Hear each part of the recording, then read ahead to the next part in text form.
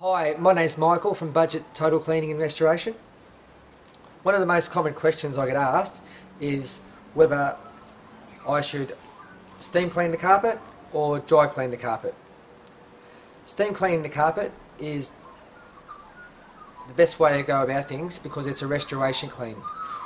With steam cleaning, we extract the deep down soil out of the carpet and we do stain removal.